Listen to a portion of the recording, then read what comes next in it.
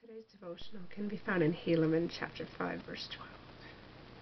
And now, my sons, remember that it is upon the rock of our Redeemer, who is Christ the Son of God, that ye must build your foundation, that when the devil shall send forth his mighty wind, yea, his shafts in the whirlwind, yea, when all his hail and his mighty storm shall beat upon you, it shall have no power over you to drag you down to the gulf of misery and endless woe.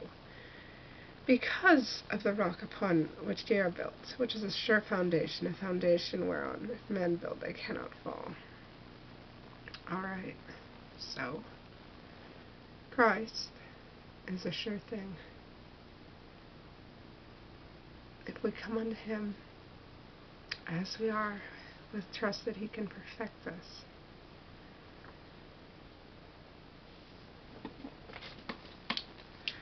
we will not be let down. Christ will not let us down. We will not be let down by Christ. It is a sure thing to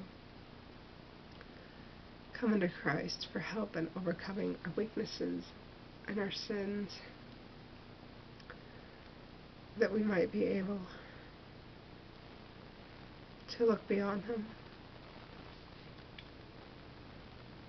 and remember who we are and what we can truly become. And Christ, he lifted us up from the fall. He lifted us out from the darkness, the being cut off from God,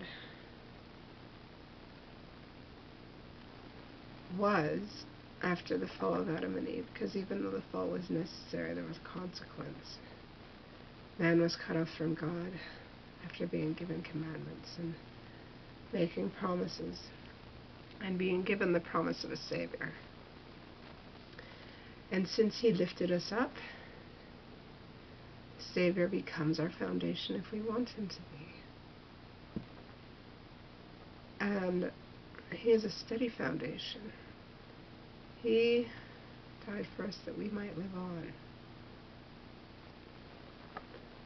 He was the one that made resurrection possible.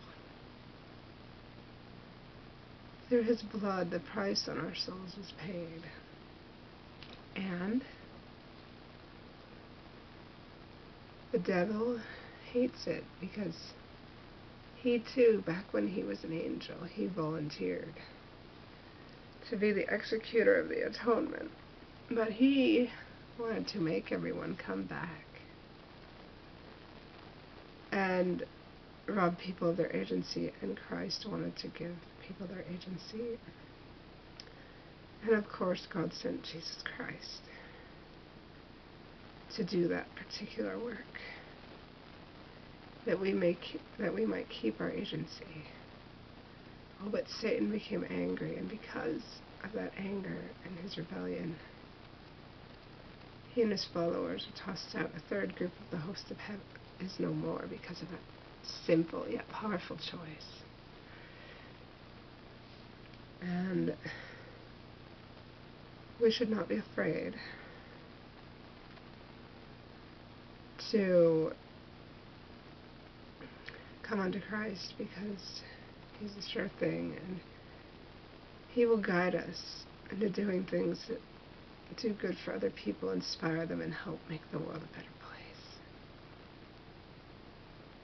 And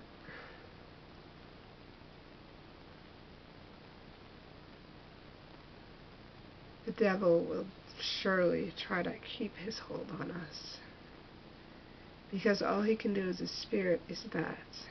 He cannot grow, he cannot progress. So he doesn't want any of us to grow and progress either.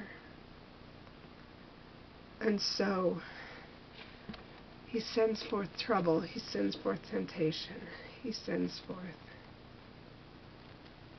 subtleties in his hopes of getting us to fall and to stay fallen, and to not remember that the atonement can help pick us up.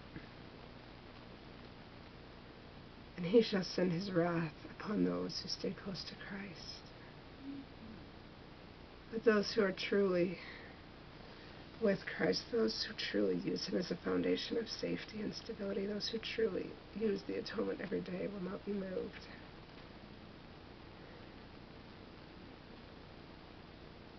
They will not fall away. They will stay on their foundation. And the hope is that many will see the need for Christ as time goes on. And sadly, some will not. Some will not see the need for Christ. And Satan will grab hold of them and drag them down to that gulf of misery and endless woe, because some don't see the need for the atonement, and they may not see it in this life because of what the burdens of the world and what Satan has done to them, has done to their true self. They may be so overwhelmed by everything that they cannot see the Savior in this life, but fear not. There is a chance after mortality to see the Savior and embrace him and still have all the happiness. It is a harder journey. Real addictions and placations will still be with you in spirit prison. However, there will be no way to placate them, because placating addictions and desires is a physical thing. And with just a spirit, those cannot be placated.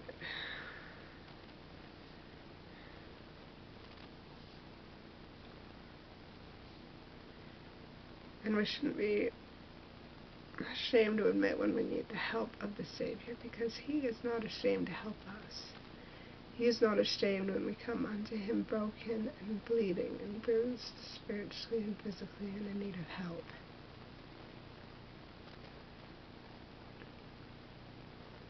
And